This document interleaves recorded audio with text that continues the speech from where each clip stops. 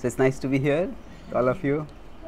And I was asked to speak on the topic of how to stay strong in our spiritual life amidst material difficulties. So I would like this to be an interactive talk. So I'll speak 3 points, and after each point we will have some time where you can also give your reflections of something that you found relevant, something which you felt applied to your life, or something which struck you as interesting, something that spoke to you. So 3 points I'll speak is, the first point is that when we demand the impossible for ourselves, we end up not doing even the possible. The second point is that Krishna is an understanding God, not a demanding God. And third point is, by Krishna's grace, we can do more than what we think we can do. So normally when we have to do anything challenging in life, whether it be in our family, in our profession, in our personal change, whether it is in our spiritual life, at that time how we start off determines whether we keep going on or not. I write in the Bhagavad-Gītā every day, a small article at Gita Daily. So one article which I am writing currently is that to start in our life, we have to start with our life. What that means is that if I want to move somewhere, I have to start from where I am right now. So if I think I should be somewhere else and I want to start from there, say from here if I want to go to Brisbane, if I think, oh, right now I should be at the Brisbane airport, and from there I'll go in 20 minutes or 10 minutes, but I have to start from where I am. So similarly, we all are at different situations in our life. Physically we understand that we have to start from where we are itself, but often internally or in other aspects of our life where the distances and dimensions are not so empirically apparent, we often think that we are somewhere else. So if we demand the impossible from ourselves, then we end up doing not doing even the possible. One of my main services is writing.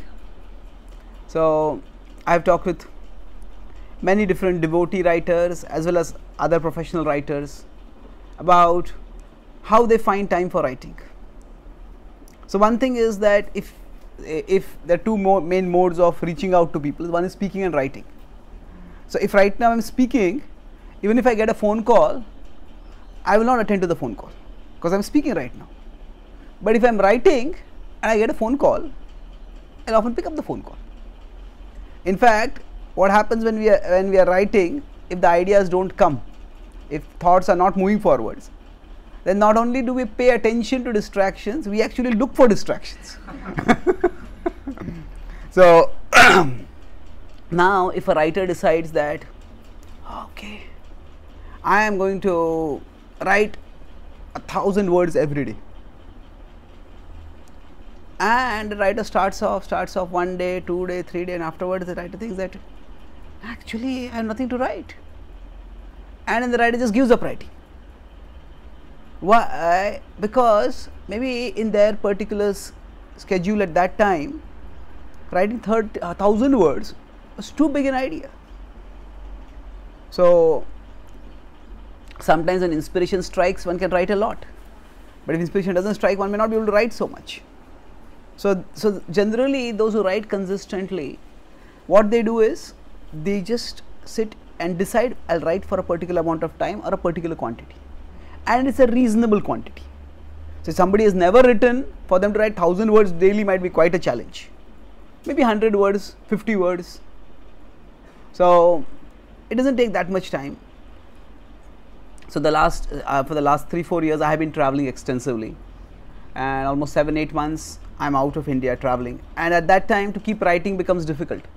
I am still writing my Gita Daily, but there are other books which I want to write which I don't get time. So I recently started a habit that I will write 6 minutes every day. I'll write in 6-minute units. Now 6 minutes is not so little that I can't write anything, and 6 minutes is not so much that I sit and think, oh, what will I write? If I had to write for 1 hour, what will I write for 1 hour? But 6 minutes, okay, I got this idea, let me just write it down. And then I find it just by writing 6 minutes. So every day I manage to write at least 6 minutes. Some days I write 4-5 times 6 minutes. And some days what I have written 6 minutes over various days, I bring it together and it becomes an article. So instead of expecting that I should be able to write a lot every day, just do something and then we move forwards. So all of us, we would like to go whichever direction. If you want to go spiritually, you want to become absorbed in love for Krishna. And that is a lofty aspiration, it's a worthy aspiration, noble aspiration. At the same time, it may seem not so practical right now. So if we demand that from ourselves, we end up cutting ourselves off from the very process that will help us improve. So if a child thinks that the first time I draw, my drawing should be perfect. If a baby thinks the first time I walk, I should be able to walk perfectly, they will not be able to do that. So it's a normal process of growing that we sometimes do things imperfectly, and then gradually we move towards doing them better and better. And the same applies in our spiritual life also. Whether it is the chanting that we do, whether it is scriptural study, whether it is a temple worship, whether it is the spiritual programs that we go to, the satsang, whatever it is, it's not always possible to do everything as well as we would like to. And if we make it a precondition, if I do this, I will do this very well. So I want to study scripture, and every day I will study for 1 hour. If we can, wonderful. Can't study for 1 hour, study 1 page every day. Study 1 page. And by doing that 1 page, what will happen? We'll keep moving forwards. So if we expect I'll study for 1 hour, what happens? I'll do for 1 day, 2 days, 3 days, 5 days, and some days my life becomes so busy that I can't do for 1 hour, and then I start thinking, I can't do this. Then we either beat ourselves up, I have no willpower, I have no determination, I am good for nothing. It's not necessarily that we are good for nothing. We may not be good for something which we have set ourselves up for, but that doesn't mean we are not good for nothing. So when we demand the impossible from ourselves, and sometimes it may be that it's not we who are demanding, it may be others who may demand from us. You have to do this, you have to do that. And then we, without honestly, candidly explaining our situation, we say, I'll do it. And then when we can't do it, then they may send us on a guilt trip. You never keep your promises. And then again we end up feeling bad about ourselves. In the Bhagavatam, there is a story of Dhruva Maharaj. When Dhruva was a small boy, at that time he went to the forest because he was insulted by his stepmother and he was disregarded by his father. So he felt that I was not allowed to sit on my father's throne, although it was on his lap when he was sitting on the throne. He said, I will get a throne bigger than my father's throne. And for that he decided to go to Lord Vishnu. His mother told him, I can't help you in this, but Vishnu can help you. So she went to the Supreme Lord. She guided him to Supreme Lord. And where do I find Vishnu? He says, in the jungle.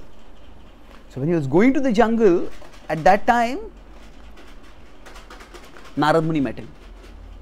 And Narad Muni told him, actually, honor, dishonor, these things keep happening in life. Don't take it so seriously. And Dhruva said, yes, I know what you're saying is true, honor, dishonor are not to be taken seriously, but I can't apply it. He says, the dishonor has hurt me so much that I have to rectify it. And therefore, if you can help me to get an honorable kingdom, then please help me, otherwise let me go my way. So he was not dismissive or disrespectful, but he was candid. He said, you were telling me don't take this seriously, but this has seriously hurt me right now. I can't say I won't take it seriously. I have to take it seriously. So please help me right now. So he did not, even when Narmada said, oh, just tolerate it. See, for all of us, different situations may hurt us differently. Say, suppose, no, so there's a boxer and who has a broken jaw that has been fixed and is weak. Now, normally in boxing, if somebody punches, it hurts, but not much. But if somebody has got a broken jaw and it hits over there, it will hurt them unbearably, isn't it? So it's the same blow, but to a different person it will be minor hurt, but this person it may be a much greater hurt. With respect to physical injury, we can understand this. But similarly, all of us can get emotionally injured. And we may all be carrying some emotional scars, emotional wounds from the past. And because of that, one emotional blow somebody might just be able to push it off, doesn't matter. But for somebody else, it might be just too much. I can't bear this. So therefore, if somebody is very disturbed by something and we tell them don't take it seriously, that simply means we are not taking their feelings seriously. Now that doesn't necessarily mean that whatever they feel like doing, they have to do it immediately. But everybody is in a different situation. And what may seem very easy, if somebody insults us, just forget it and move on with life. But somebody else, they can't do it, I can't do it. It's hurt me so much. So we have to begin with where we are right now. So by expecting the impossible from ourselves, we end up not doing even the possible.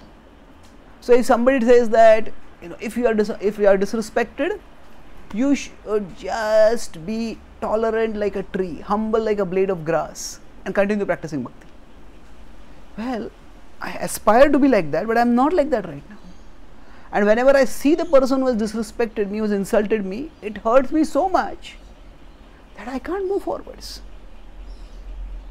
Then instead of expecting that I can still be in the presence of that person and I can still be Krishna conscious, but I am not Krishna conscious, I am simply anger conscious, I am simply hurt conscious, then maybe better keep a distance from that person. And the world is very big. Krishna's opportunity for serving Krishna is also very big. Now, if we can't work with someone, we don't have to work against that person also. We can just work separately. So, if we can't cooperate, we can cooperate. Cooperate means you operate here, I operate here, and we'll operate in our own ways. So that is also one level of cooperation, isn't it? So this point I am making here is that if we expect the impossible from ourselves, then we end up not doing even the possible. So any comments, any reflections about this? Any thought that struck you, or it triggered some reflection, something within you? Yes, ma'am. You said if we expect the impossible, what if we just expect the possible, and even that doesn't have results? Like we're so. Well, is it a reflection or is it a question? Huh? Is it a reflection or is it a question? Because questions we'll keep at the end. Okay. We'll do the questions, but we'll do it at the end. Okay. If you don't mind. Sorry, what's that? Yeah. Sorry? No, I'm saying. She had a question too. Oh, you had also a question. I was saying. Okay, no, I mean we can take questions, but if there's any reflection, I would like to take that first. Yeah, something? So, this is difficult to talk about, but I joined the Krishna consciousness movement a long time ago, over 40 years ago, while Prabhupada was still manifesting his pastimes. And a few months afterwards, Prabhupada left, and his movement was taken over by these 11 zonal acharyas. Well, again, is this a reflection or is it a question? This is a reflection. Okay, yeah. And people got pushed very, very, very hard, and often with not a lot of support.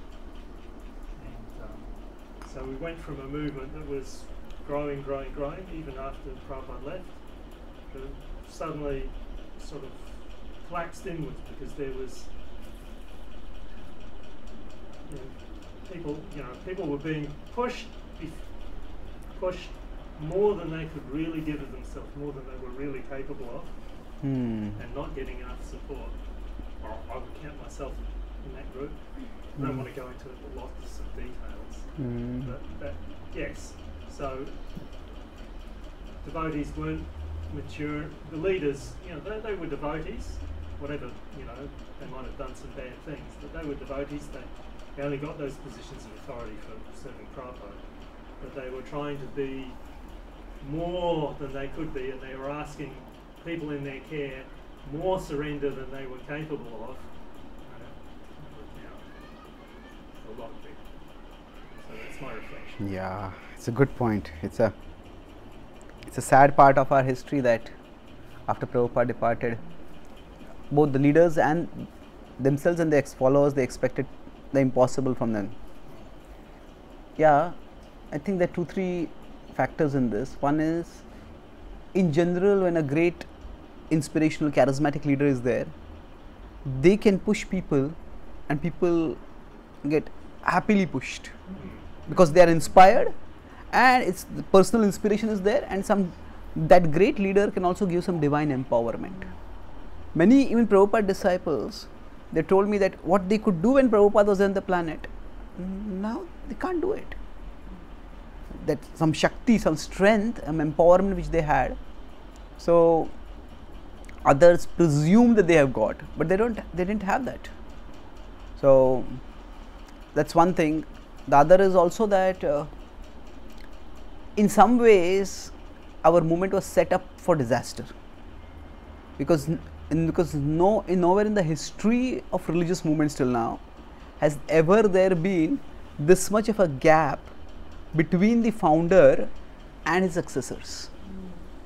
The founder was at a completely different level spiritually, culturally, philosophically, and the successors were just basically in the 20s or at the most the 30s, and they are from a very different culture, although they had practiced bhakti intensely, but still. So I would say rather than being we'll naturally be disappointed, but rather than being shocked at what happened, actually from the perspective of organizational history, we would say it's surprising that the movement survived, rather than saying that why did so many problems come up. Actually it was set up for failure in a sense, but although despite being set up for failure, there are fractures, but we've survived, and not only survived, we've grown. So Jayadvait Maharaj is one of our leaders. He's given a series of lectures called Unity in Perversity, not unity in diversity, unity in perversity. So what he means over there is that he's looked at the history of all the great religious traditions, whether we see Christianity after Jesus departed, Islam after Muhammad departed, Gaudiya Vaishnavism after Chaitanya Mahaprabhu departed, even Gaudiya Math after Bhaktisiddhanta Saraswati Thakur departed. All of them ran into catastrophic problems after the founder departed. So in that sense, what happened to us is not exceptional.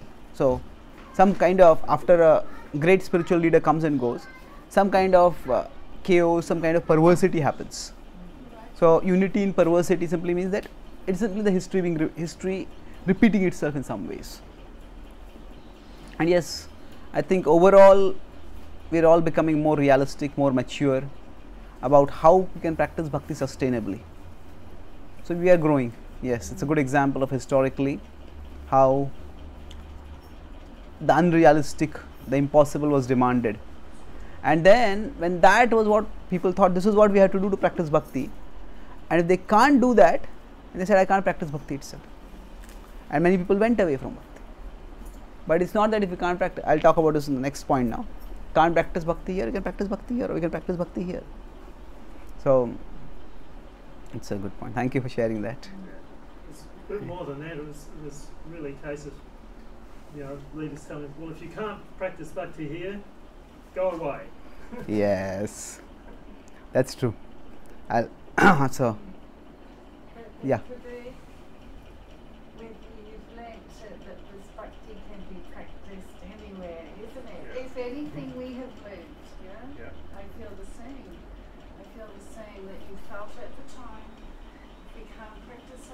it means here we have no chance in the real world. But actually I've learned to appreciate the hard times, that it set me up for better times on our spiritual path. And I hope others have had similar experience in that, but with time can give us appreciation.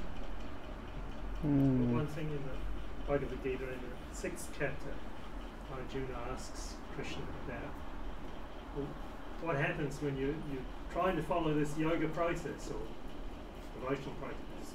Krishna is really talking about devotion. He says, well, what happens if you try and follow this, but you just can't make it? Which is, this is a reflection on what you were saying, what you started. And Krishna he's very encouraging. He says, well,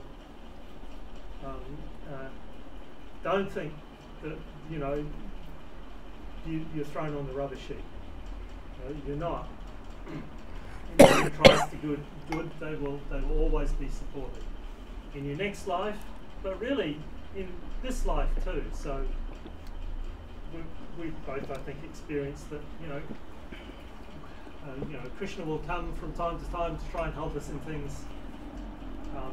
To keep going at some level at least. Yeah, beautiful. So I'll lead this to the next point and I'll elaborate on that. So the first point I discussed was that even if that by setting impossible expectations from ourselves, we end up not doing the possible. Then second point I was going to make is that Krishna is not a demanding God, but an understanding God. Now, that's one section in the Bhagavad-Gītā, as you mentioned, 6th chapter. It's 37 to 45, where Krishna is asked, if I can't complete the spiritual journey, what happens? Krishna says you can continue in the next life. There's another section in the Bhagavad-Gītā also which talks about, even in this life, in 12.8 to 12, Krishna gives multiple levels at which you can connect with him. So he's saying, just first in 12.8 he says, Mayyeva mana datsva may buddhim niveshaya nivasishyasi mayyeva ata urdhvam na samshayah. Just fix your mind and intelligence in me. In this way, you will live in me. He's not saying you will attain me in future, you will live in me by this. Oh. But somebody says this is not possible. My mind and intelligence go here and there. Krishna says, okay then. Athachittam samadhatum na shaknosi maisthiram abhyasa yogena tato mamichhaptum dhananjaya. So he says that if you can't constantly, spontaneously fix your mind on me, then conscientiously strive to fix your mind on me. That is sadhana bhakti. If we can't be attracted to Krishna naturally, we strive to fix the mind on Krishna. So great devotees, when they come in a temple, they come in front of the altar, they see Krishna, and they're so delighted to see Krishna that they faint in ecstasy and they fall down. So for us sadhakas, they say, even if you don't faint, at least fall down. At least offer obeisances, at least offer your respects. So the idea is that what doesn't happen conscientiously, do it. What doesn't happen spontaneously, do it conscientiously. This is another level, Krishna says. Now somebody may say, that's also good, but I can't keep chanting and worshipping Krishna all the time. I says, okay. Then Krishna says, Abhyasepya samarthosi mat karma paramo bhava madartham api karmani kurvan siddhim avapsyasi. Okay, if you can't constantly practice bhakti, then you work for me. Now work for me can mean two different things. It is that we do seva for Krishna. In the temple there can be different services. If there are projects, there are programs, there can be services over there. So we can do those services. It can be also whatever work we are doing, we do it in the mood of service to Krishna. We take care of our family, we take care of our job, but we see that this is not just my family, these are Krishna's parts who are a part of my family right now. These are Krishna's, Krishna has given me this ability and I am doing this job. Let me do it in the mood of service to Krishna. So we work for Krishna. Yat karoshi dashnasi yat juhosi dadasi yat tapasyasi kaunteya tat kurushva madarpanam. In 9.27 Krishna says, whatever you do, you offer it to me. So that's another level. Then he says, if you can't do that also, athaitadapyasaktosi kartum madyogamashitaha sarva karma phalatyagam tatah kuru yata atmavan. Krishna says, then at least try to cultivate some selflessness. That means instead of just working for your own sake, work for some higher cause. Try to sacrifice the fruits of your work for something higher. So, when the spiritual perfection is to be Krishna centered, just absorbed in Krishna, living for Krishna. Many people are narcissistic. Narcissistic people are, what are they? They are eye specialists. Not EYEI, but big eye specialists. So actually this narcissist, this word comes from a character in Greek mythology, this Narcissus. He was very good looking and he used to love looking at himself, and once he went to a river and he wanted to look at himself, and he peered over to look in the river, and he peered more, and he bent over more, and finally he bent so much that he fell into the river and he didn't know how to swim and he drowned. So narcissism is the idea that there is so much self-obsession that it leads to self-destruction.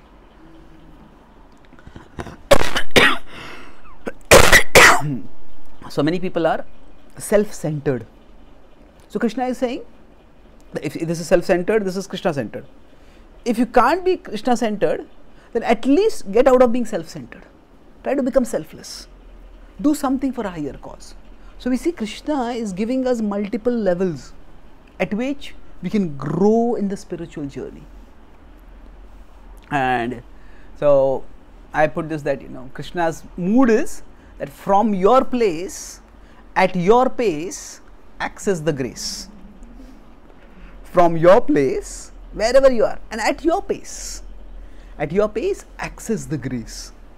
So whatever we can do in our situation, we do that and we move forwards from there. When we have this mood, then we can see that, okay, I'm in the situation right now, I can't do much, but let me do what I can. And we see that Srila Prabhupada himself, he got the instruction to share Krishna Bhakti in 1922. But for many years, he couldn't do it directly or immediately.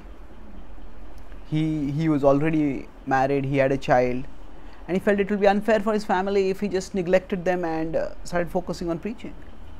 So then he did his family responsibilities. His aspiration was that he would become very successful as a businessman, and then he would contribute financially to his spiritual master's mission.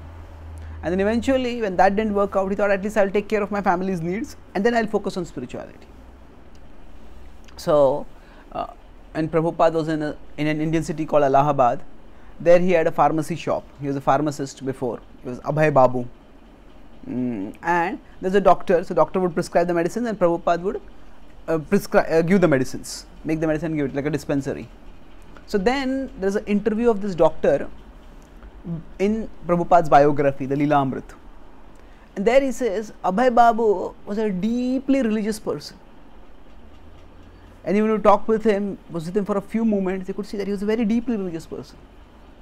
But at that time, the main question in his mind was, how can I earn more money? So he was devoted to Krishna, but at that time, that was what was required. So that means that Prabhupada was conscious of Krishna, but he was also conscious of an immediate need that was there, and he was taking care of that need. So in order to have fixity in purpose, our idea is that I want to be fixed in moving towards Krishna, in my connection with Krishna. To have fixity in purpose, we need to have flexibility in pace. Flexibility in pace means that Suppose we are driving a car and say we want to get to some destination. Say from here, I want to go to the Brisbane airport. Now, if the traffic is very high, we may go slowly. We can't go fast even if we want to. Once the traffic clears, we can go faster.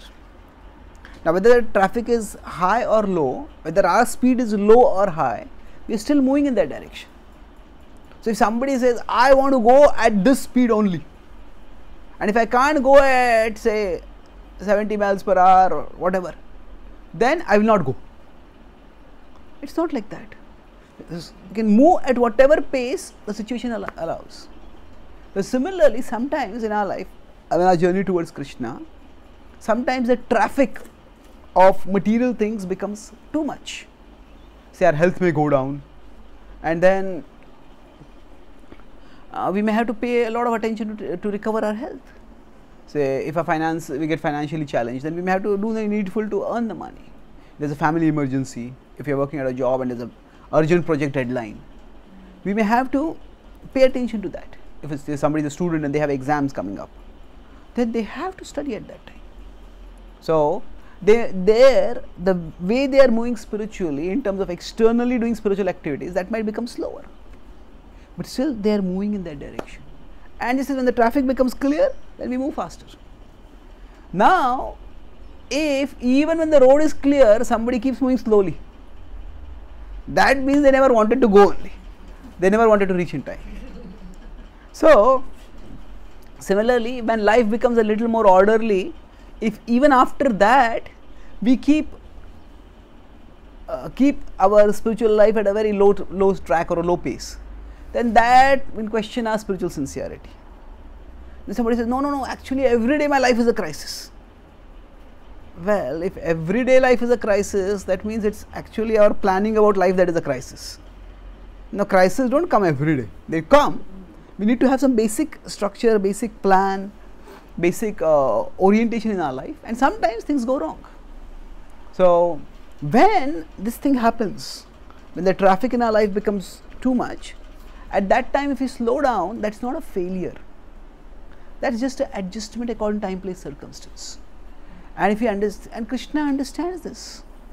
Now, Krishna is in our heart, Krishna sees our situation, Krishna sees what we can do, and he accommodates us accordingly. So, if we see that, as I said, Krishna has given various levels at which you can practice, and Krishna gives us also facility to practice at whatever level we can. If we do this, then we will keep moving forwards, even if not always at the same pace. And then, over a period of time, the traffic may become clearer and we will move forwards. So, if at a particular situation in our life, we can't do the same things which we were doing earlier, then that doesn't mean that we have fallen down. It just means that our situation has changed and we have to work with the situation we are in. So, Krishna is an understanding God, and if the traffic in our life is high, we can move slowly, and Krishna will understand that. Krishna is not a judgmental or a demanding God. So, that is the second point. Any reflections about this?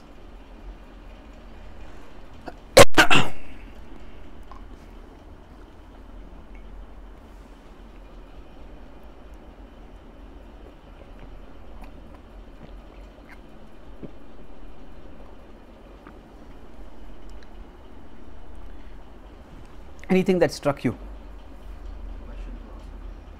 We'll come to questions a little later. You're waiting for questions later on. Okay. Maybe last. Okay. Fine. Then I'll move to the last point.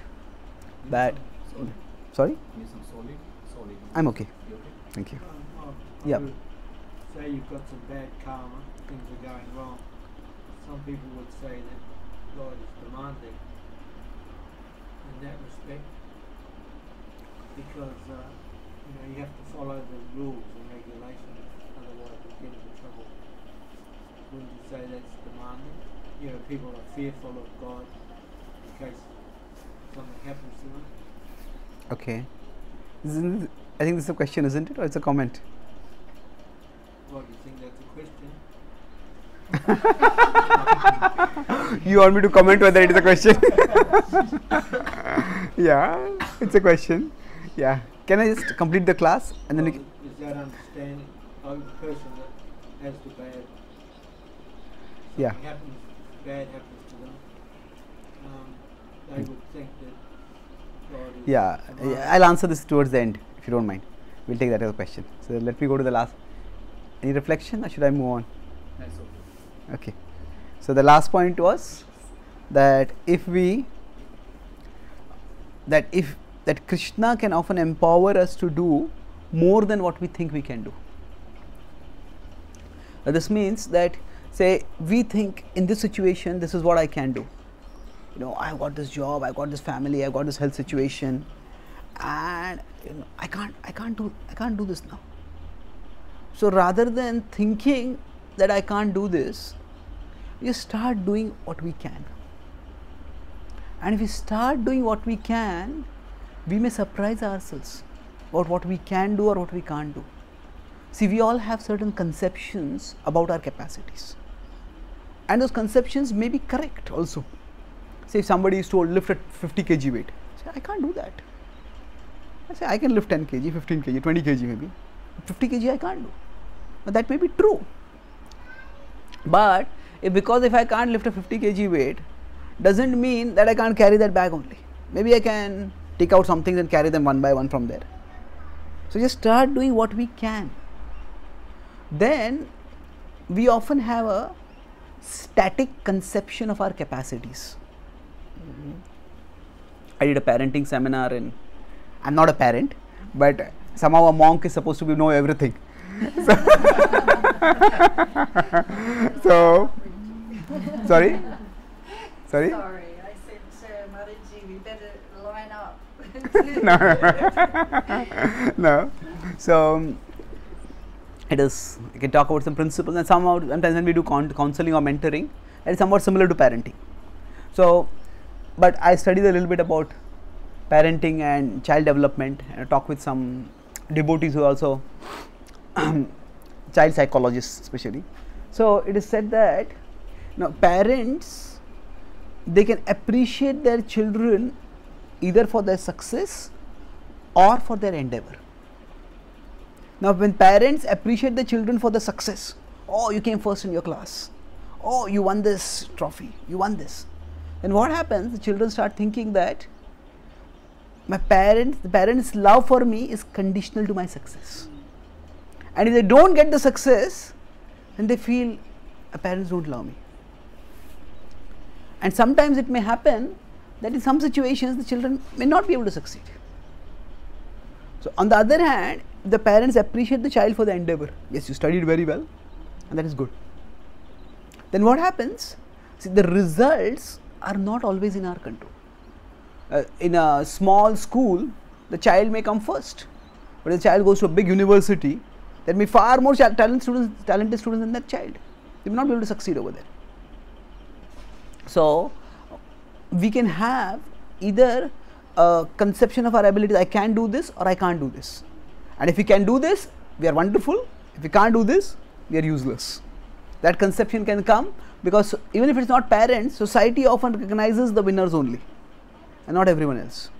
So based on whether we have tried something in the past and we have failed, we may have developed an estimate of our capacities, and this I can't do. So this is the idea that our capacities are static, and I tried it in the past, I couldn't do it, I won't be able to do it now. But actually our capacities needn't be static, they are dynamic. Just like a child may not be able to lift a 10 kg weight, but that same child after 10 years down the line can easily lift a 10 kg weight.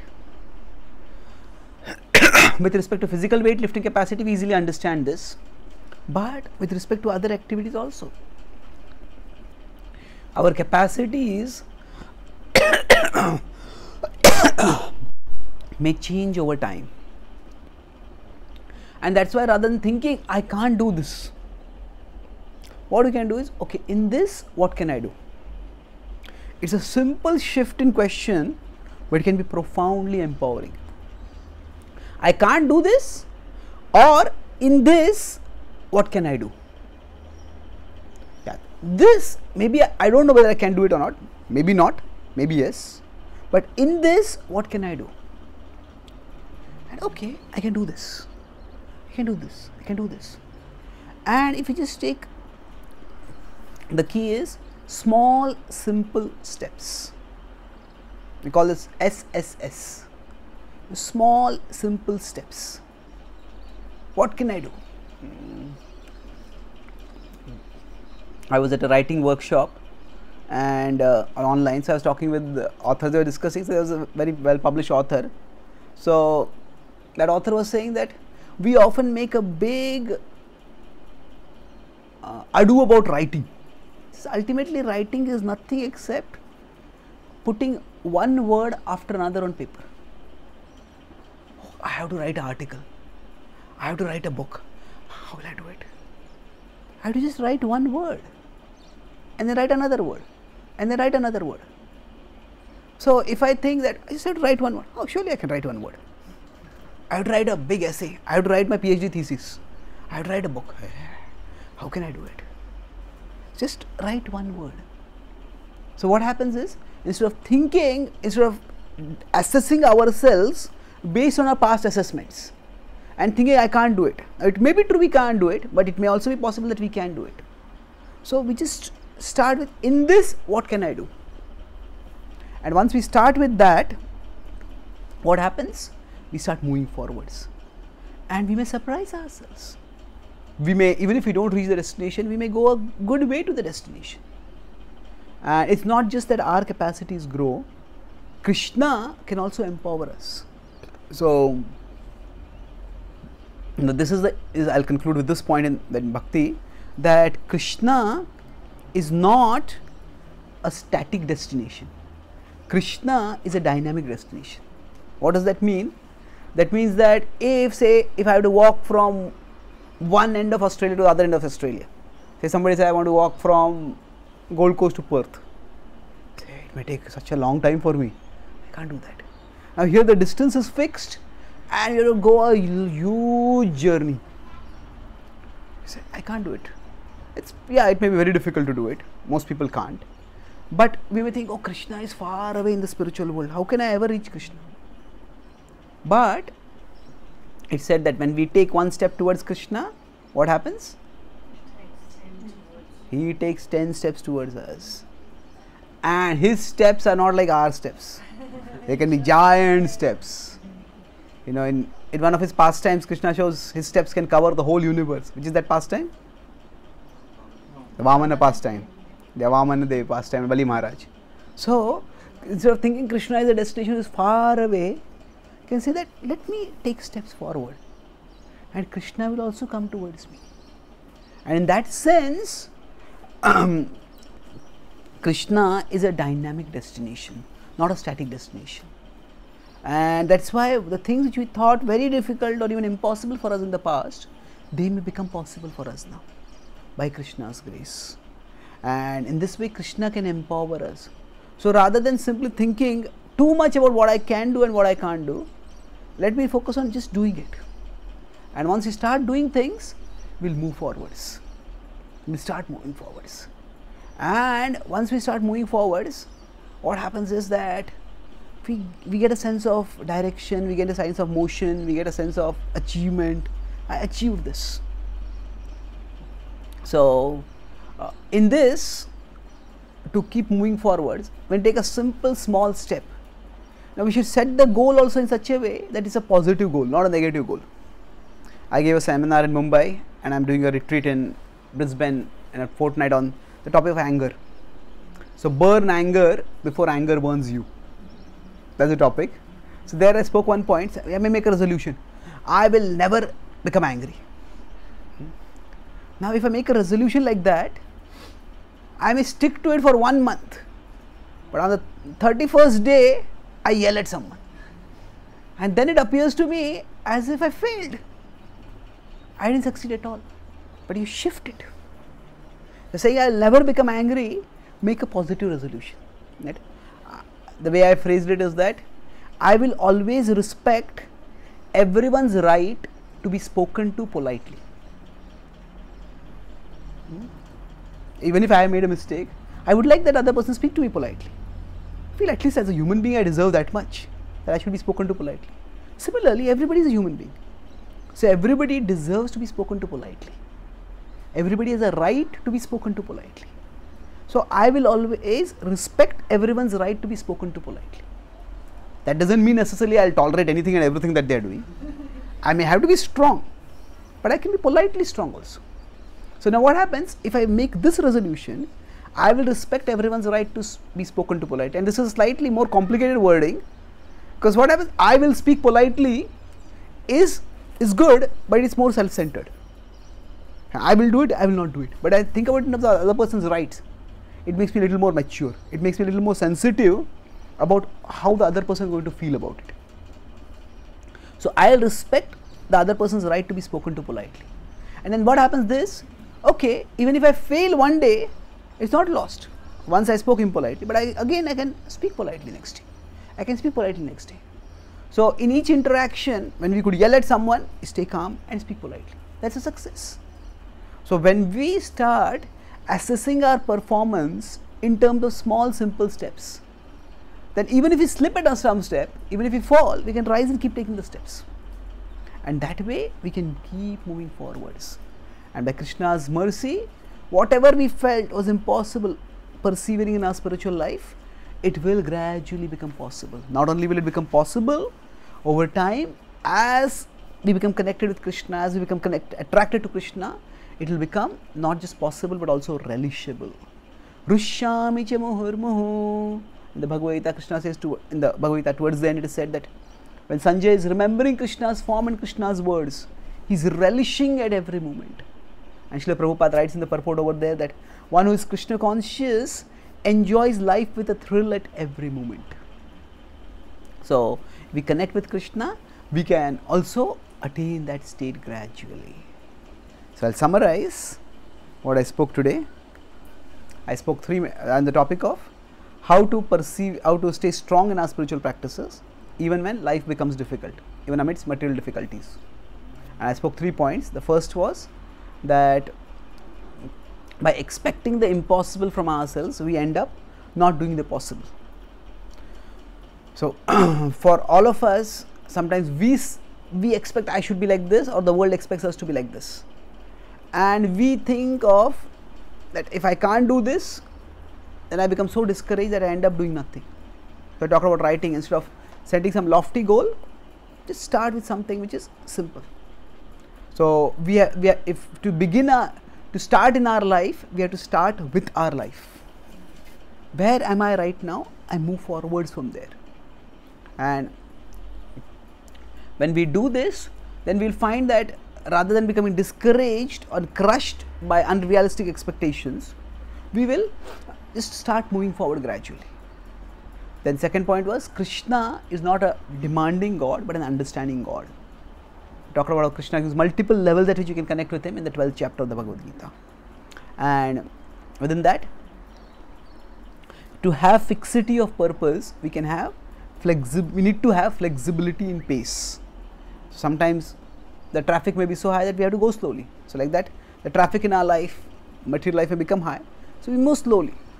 We don't have to necessarily always go at the same pace. And the test will be that when the traffic clears, we should pick up the speed. So if in our material life crisis is coming constantly, then we need to organize our priorities better, organize our life and plan it better. But in general, we can move forward towards Krishna slow or fast. So from your place, at your pace, access his grace. And the last point was that by Krishna's grace, what we thought was impossible may become possible also for us. So instead of having a static conception of our capacities, we can know that our capacities are also growing. Just like a child grows and can do things which they could not do earlier, similarly, we are also growing in our bhakti. So rather than thinking, I can't do this, we can start with, in this, what can I do? And I talked about how Krishna is not a static destination but a dynamic destination. Not only do we go towards Krishna, but Krishna also comes closer to us. And if we just persevere, then Krishna can make the impossible possible for us. And that way instead of setting a negative goal of what I will not do, we can focus a positive goal at what I will do. If we stick to set ourselves that I'll live according to some values, then even if I go off course, I can always come back and live according to that value in a positive way and move on. And in this way, not only will what was thought of as impossible may become possible, but it may even become relishable by Krishna's grace. Thank you very much. Hare Krishna. So, questions? You had a question? So, let's start with that. Is it that when Krishna says, or it is said that if we don't do this, we'll get this result, there is karma, isn't that God demanding? That was your question? That the karma has its reactions. So, isn't that God demanding us to do certain things? Yeah, that's right. Yeah. Well, there are two understandings we could have of this. At one level, we could say karma is not God's doing. Karma is just the system by which nature works. If we step off from a 10-story building, we fall down. Is that God causing us to fall down? If you've got good karma, No. you might fly. Yeah, that's a rare exception. Generally, No, But if- say for instance, you fall off the building and you land on a soft no, I'm sand. just saying, okay, this is a different thing. See, there are subtleties which we'll come to. Let's see. See, there are universal principles and there are specific exceptions. Now, the point I'm making simple here is that if somebody falls down, is that if somebody steps off a 10-story building and the person falls down, is that God causing him to fall down? There's just a natural law of gravity over there. So, They jump into the air, you mean? no, if somebody just not Suicide. intentionally to commit suicide, if somebody just steps off a floor, if a child doesn't know, a child steps off of a 10-story building, it's not that Krishna is causing them to fall. It is that basic point is that there are laws in nature and they are just the way the world functions, and in that Krishna is not directly involved.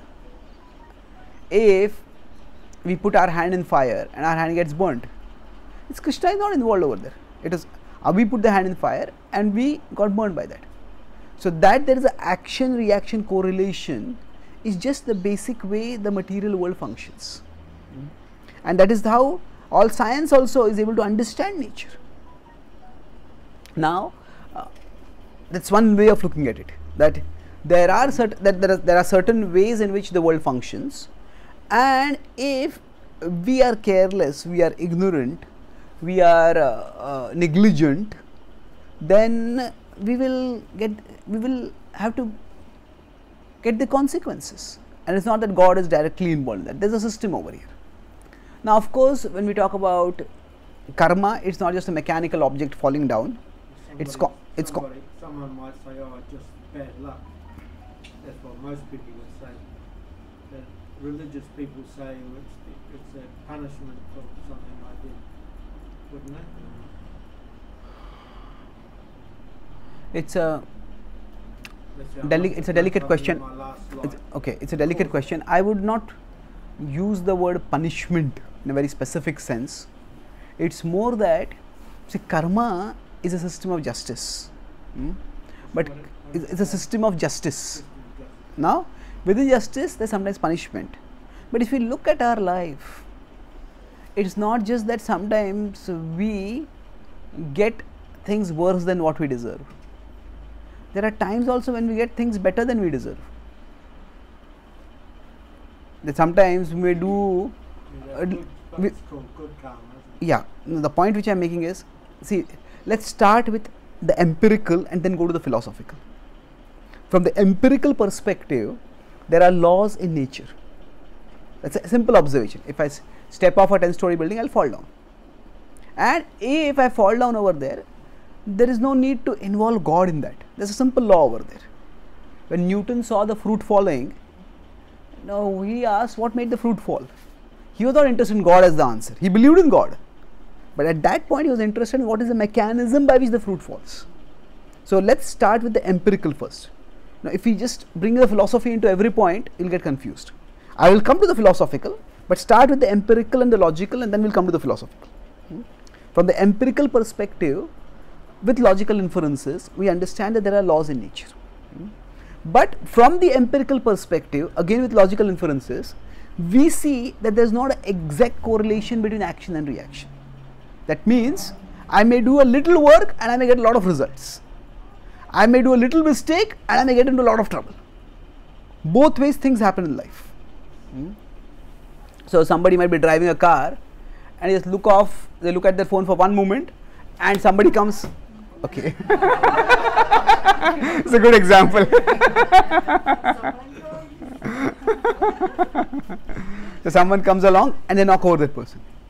So somebody while driving goes to sleep and somehow the road is very straight and nothing happens. They nod off for a few minutes and they wake up and they're still on the road. That happened to me. So you're fortunate.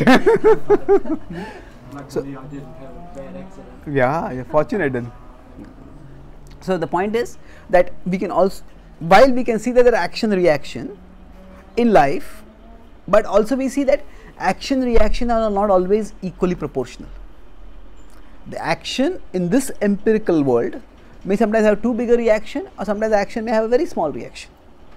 So there are other factors involved in this. And what are the other factors? The other factors are that the action A doesn't lead in itself to result B. Action A combined with our destiny, which is basically sum total of the actions that we have done in the past. So action A plus some unpredictable combination of a factor of the actions that we have done in the past, which you can call as destiny, that will determine the result that I will get right now. So sometimes we may be just driving safely on the road, but some drunk driver comes and hits us and we meet with an accident. So that means there are practically no actions from our part, but still a big reaction hit us. So this is just the system by which the world functions. And God, if somebody says that God is causing the suffering, it's not God who is causing the suffering. It is more that the world works by a particular system, and sometimes we understand the system, sometimes we don't understand the system. God is not the cause of our suffering, He is the cure for our suffering. What is the cause? The cause is, as I said, our present action and unpredictable combination of our past actions. It all combined together. In the first canto of Srimad Bhagavatam, there is a discussion where a cow and a bull are being beaten, and Maharaj Parikshit, the king at that time, asks, he sees that Kali, who is atrocious person dressed as a king, beating up the cow and the bull. And then at that time Parikshit Maharaj asked this cow and bull, what is the cause of your suffering? See, that's a ridiculous question. Can't you see? This man is beating us. That's the cause of our suffering. The question itself may seem ridiculous, but still Parikshit Maharaj asked that question, and the answer that they give also may seem strange. They say that actually the cause of suffering is very difficult to determine. Some people say it is past karma, some people say it is just the nature of the world, some people say it is because of our misidentification with the body, some people say it is just illusion, some people say that it is because of a bad phase we are going through in our life. Different people have different reasons of why we suffer, but because of these different thinkers, different ideas, we don't know. Isn't suffering a sinful reaction? That's an oversimplification of things. It's too much of oversimplification. Yes, suffering, we could say it's a sinful reaction, but it is not just that. It is, we don't know what wrong who has done, and it is, I have not seen anywhere in scripture, if somebody is suffering and people come and tell him, it's your sinful reaction because of your suffering. Say when Draupadi is dishonored in the Mahabharata, there are some Kauravas, they try to dishonor her and disrobe her. Nobody goes and tells her that maybe in the past life you are a man and you disrobed a woman. that's why you are being disrobed now. Nobody does that. So, at a philosophical level, we understand that actions have consequences, and in that sense, we could. But at a practical level, which action is going to give which consequence, we don't know. I was just watching a movie of the Mahabharata, and the Duryodhana and his brothers, they tried to cause a fight in the Indraprastha in the court, and Draupadi said, "You have to give all your weapons up. We'll take them as a punishment." So the Duryodhana, he got so annoyed about that, he said, "I'm going to strip all the clothes off."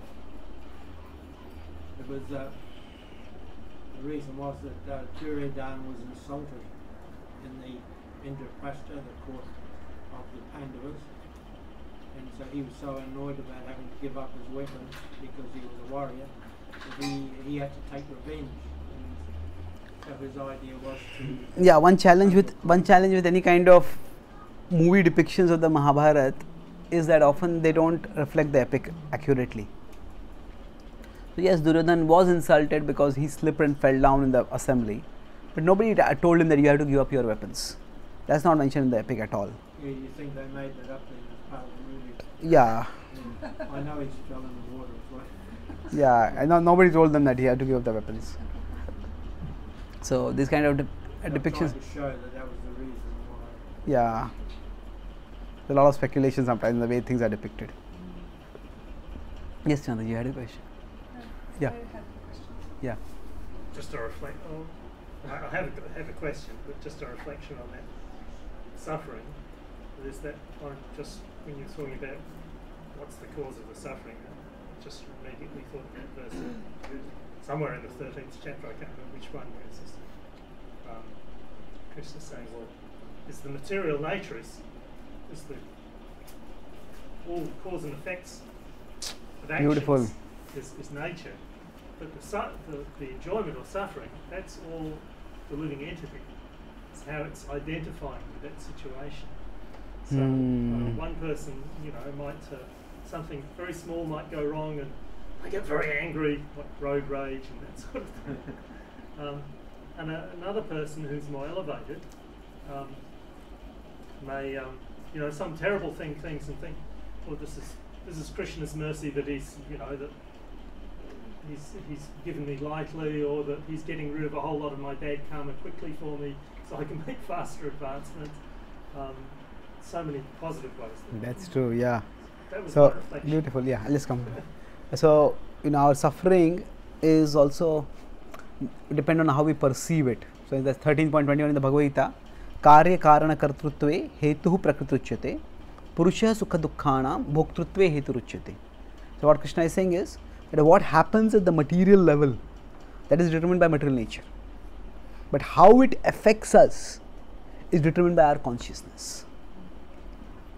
Say we could start with an example. Say there's an India-Australia cricket match, and say India wins, an Australian will lament at that time. If Australia wins, an Indian will lament at that time. So the event is the same, but depending on how our consciousness is invested, we will experience some emotion over there accordingly.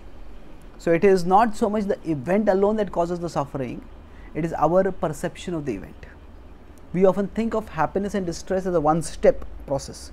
This happened and this caused me suffering. This happened and this gave me happiness. But it's actually a two-step process. The event happens, and then we have a mental conception of what that event means, and based on that we experience pleasure or pain. So that way also, if we can learn to have a more positive conception of things, then yes, even when we suffer, one way of looking at this principle of karma is that when we are suffering, all our bad karma is getting exhausted. So we can be happy that all my bad karma is getting exhausted. And when we are happy, when we are in a happy situation, our good karma is getting exhausted. Maybe we should be so happy. So the idea is we look at things in a way that encourages us to move on in life. So that's the valid perception, that sometimes the event may be there, but it's our perception that determines how much that event will affect us. Yeah, thank you. You had a question? Oh yeah, the question was mentioned that material nature works in a, I think you said, like it's a mechanical way, so it works according to rules. Much more than the flexibility of the devotional path. But material nature works according to rules. Now, one thing I've noticed over many years is that some devotees, one of the ways that they like to preach, they like to say, material scientists, they don't know anything, blah, blah, blah, they're all demons, blah, blah, blah. And probably some material scientists may be demons, but many of them are not. And as you said with Newton, for instance, he was a religious person. Something that maybe people don't realise is that Darwin was a religious person, you know, who formed the theory of evolution. He wanted to be a minister in the Christian religion, but the Christian leaders at the time, they just said, well, you know, they had their own idea of how things worked, and they weren't allowed to. They wouldn't let him put his ideas forward. But he didn't want to fight with them. His wife was devout her whole life. Also, with technology, that the scientists, you know, devotees are using technology to spread Krishna consciousness. Even the dictaphones Srila Prabhupada used. You see so many photographs of Srila Prabhupada, and there's a devotee standing next to him with a microphone, and he's holding this dictaphone. So everything Prabhupada's talking is being recorded, and it's been transcribed, and we can now read that or hear it. And yet that was, you know, that was using a technology, transistor technology, which was based on modern physics. So, is this something devotees should really move away from you know, getting on their high horse and saying, "Oh, scientists, you're rubbish." Because it annoys me. I remember one class I went to at the Bhakti Centre, and this devotee came. He was a guest. He was giving this really nice class about some of the devotees in our history, and then at a certain point, about two-thirds of the way through his class, he switched, and he was just angry. And then the scientists, they're saying God is dead. And actually, it's not the scientists who said that. It was Nietzsche, who was a philosopher, not a scientist. I just walked out on him because I thought, well, you know, I didn't come to hear this. You should have stuck to, you know, what you were talking about before, highlighting all the nice qualities and pastimes of devotees. Yeah, it's true. Should devotees move away from the idea that, from saying things like scientists are demons? Yes, I would say that even Prabhupada himself was very conscious and cautious of what he spoke. When I met Saru Damodar Maharaj, who was one of Prabhupada's prominent scientific disciples, and I was talking recently with Giriraj Maharaj also, that when they were organizing this big world conference of science, synthesis of science and religion, so devotees asked Prabhupada, sometimes you refer to scientists as fools and rascals. When the scientists come for conferences, should we speak to them like that? So Giriraj Maharaj says, Prabhupada is horrified. So obviously not. So you should speak politely with them. You should be like gentlemen with them. So now, what does it mean? See, there is always a time, place, circumstance which is to be considered. If science claims to give knowledge of ultimate reality, or if people in general think that science provides us ultimate reality, then that is where science becomes a competitor to scripture, becomes a competitor to spirituality, becomes a competitor to bhakti. Now, in some scientists' minds and in many people's minds, it may be like that science is the ultimate source of knowledge. So, many times when Srila Prabhupada speaks something, it is from the ultimate perspective.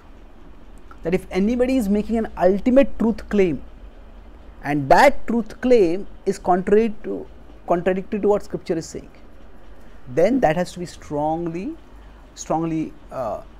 challenged. But as you rightly said yourself, that Prabhupada used technology, and Prabhupada used dictaphones, and Prabhupada is appreciative of that. There is a same conversation in which people often quote Prabhupada speaking so heavily about scientists. Prabhupada said that we are not against the knowings, the desire of scientists to know, the spirit of scientists wanting to know.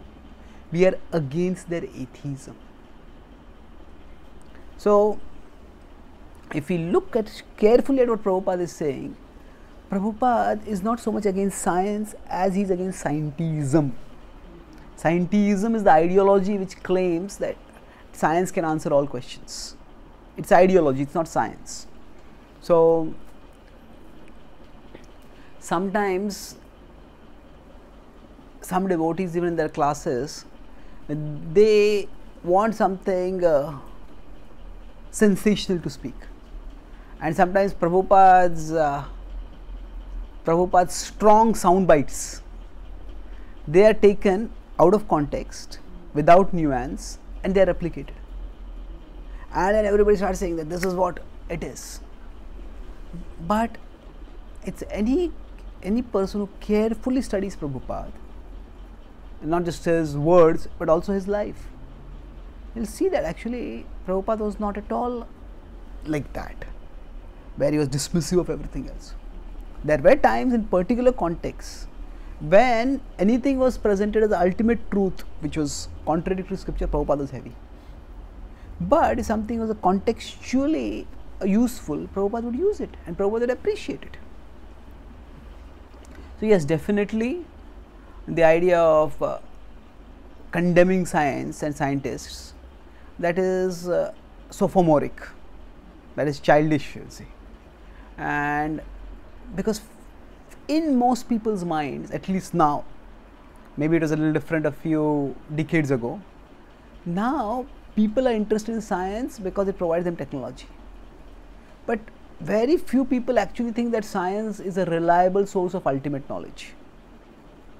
There may be some atheists who may use science to propagate their atheistic ideology.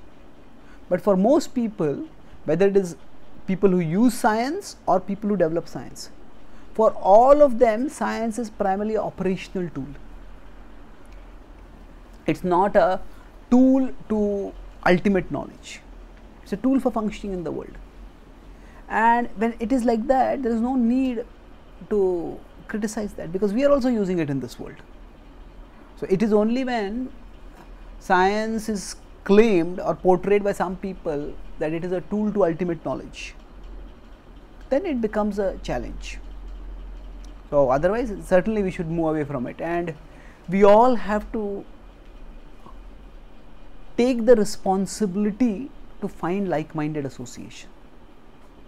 Even among devotees, there will be many different kinds of devotees, and some devotees we may just not be able to gel with them, and then we keep a distance from them, and we focus on connecting with those devotees with whom we can connect nicely, and we move forwards. We understand that Krishna's movement is very big, and there can be many different people with different backgrounds, different ideas, and they may be within the broad rubric of bhakti, or they may consider themselves to be in that broad framework of bhakti. But I have a responsibility to nourish my spirituality, and let me see what association nourishes that. So anukulyasya sankalpa pratikulyasya varjana. Accept that which is favorable and avoid that which is unfavorable. So, and that applies not just to material things which are anti-devotional, but sometimes even in devotee association, some devotees' presentations, we will just not be able to connect with them. So keep a distance from them. And I would say the second generation, things are in large way becoming moderated. I have not seen practically any second generation devotee scientist and a gung-ho campaign against science. And even second generation devotees who have studied the world a little bit, who are well educated, they are not so much against science per se. So things are changing gradually, and we take responsibility to get that association which nourishes our spiritual life, and then we try to provide that association to others. Okay, thank you. Yes, ma'am. You had a question? I think we're into a question. Yes. It's regarding back to that comment you said about the guilt feeling. About the? Guilt feeling. Sometimes one may fall down and it's sadhana and then you realize that good for nothing and I cannot practice this anymore. And this is not the path. So what should that person do and how can that person look like that? Okay. So if you fall down sadhana bhakti, that may make us feel guilty and feel like I'm good for nothing.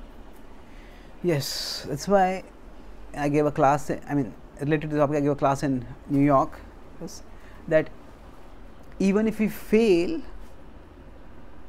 we can fail in Krishna consciousness, not fail out of Krishna consciousness. What that means is that Krishna consciousness is not just about adhering to certain standards. Krishna consciousness is about cultivating a mood. Sometimes somebody may live according to the highest standards and they may become proud of that, and they may actually not be Krishna conscious. Somebody may slip and fall, but that may create humility. Krishna, I am such a fallen soul, I need you, please help me. That may increase their dependence on Krishna. So they may fail, but they may fail in Krishna consciousness. So sometimes we think that the success is here, failure is here, these are standards, and if I am successful in the standard, then I am Krishna conscious. And if I fail, I am not in Krishna consciousness. But Krishna consciousness is so inclusive that it includes failure also. I mean, sometimes somebody may fail in following a particular standard and they may still be Krishna conscious. To give a simple example, suppose it's Ekadashi and we want to fast, and we say I am going to fast even without water. And say somebody fasts without water and then they go to the kitchen to see who all are eating what all things. And so attached, sense gratifier, hopeless. So when they start thinking like that, then their body may be fasting but their ego is feasting. And they are not really Krishna conscious, although they may be fasting. On the other hand, somebody tries to fast and they have to get too much acidity, they feel too weak and they decide to eat something. They may eat and then they may continue to chant or do some service and they may be Krishna conscious. So, Krishna consciousness is so inclusive that failure can also be included in it. So, even if sometimes we are not able to follow a particular standard, then that doesn't mean that we can't be Krishna conscious. Even with that also we can be Krishna conscious. So, of course, we don't want to use this to legitimize and rationalize wrongdoing as a habitual thing. We want to avoid moral wrongs and such things. But if sometimes circumstantially something goes wrong, if we persevere in the practice of bhakti, then we are on the progressive path. So even if we go wrong sometime, we can always come back on the right track. That's why the important thing is that to stay connected with Krishna, even if you have done something terribly wrong. It's like, say, it's rarely the first mistake that gets us into trouble. It's the second mistake. What do I mean by the second mistake? Say, if we are driving along a road and we are using GPS and GPS tells us turn right and somehow we turn left. Then what does GPS do? GPS reroutes. GPS say, you didn't obey me, get lost. No. GPS reroutes and shows us the way once again. So, Krishna is like the ultimate GPS. He guides us how to act, but sometimes we may act in the opposite way. But even if we act in the opposite way, Krishna still stays in our heart. Krishna still guides us. He reroutes and shows us the way from there. But the first mistake of taking a wrong turn is not a big problem. It is when somebody takes a wrong turn and they think, I can't follow this GPS, I don't want to follow this GPS, and they turn off the GPS itself. That is when they will get lost. So similarly, even if we do something wrong, But if because of that we say, okay, I can't practice this Krishna consciousness, I don't want to be connected with Krishna, I just give up this connection, then that's where we fall. So taking a wrong turn in life doesn't cause us to fall down. It is becoming disconnected with Krishna that will cause us to fall. So if we don't get disconnected with Krishna, we may get circumstantially tempted or whatever, we may get disconnected. But as soon as we realize, we reconnect ourselves and we move on. Then we will come back on track. Krishna says that even if somebody does something terribly wrong, but if they stay connected with me, then they are well situated. Api chet sudracharo bhajate mamnanya bhag sadhureva samantavya samyak vyavasito hi sa. Just keep moving onwards. No matter what happens, don't give up the connection with Krishna. Okay? Thank you. So any other questions? You had a question?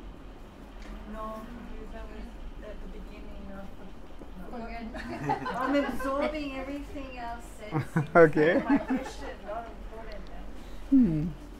Yeah, you want to ask something? Thank No, you. no, that's okay. I think it's Time? it's getting late. Kids have got Should we school. You had a question? Should we No. have Krishna? Yeah, have you got a question with Oh, you? you We'll have ask later on. No, ask now. Ask personally. Oh, okay. Personal question. Some way already got answers. Yeah. It's already Okay. very answerable. So thank you very thank you very much. Shila Prabhupada ki, Gaur Bhakta Vrinda ki, Jai Gaur Premanande. Prabhu ki. Jai.